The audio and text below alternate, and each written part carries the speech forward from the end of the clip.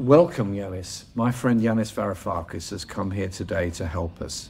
Great friend, great campaigner, and he's come here to Islington North.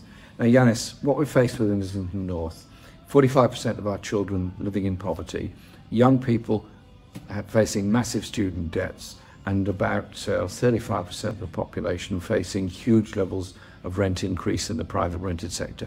My message is to challenge all of these issues in the next Parliament. What would be your message to people in Islington North?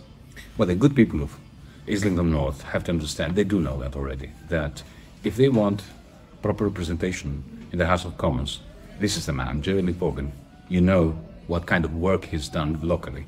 If you want, at the national level, to ensure that the Tories are kicked out and that the government that will be elected is going to have to face checks and balances so that they do not sell out your interests to the City of London, to the oligarchs, to the fossil fuel industry in the way that Keir Starmer will do if he has a carte blanche, if you give him an awfully large majority. Again, this is the man who is going to keep Keir Starmer's feet on the fire. These days, the only way of pushing for a Labour agenda in Islington North is to vote for Jeremy Corbyn as an independent.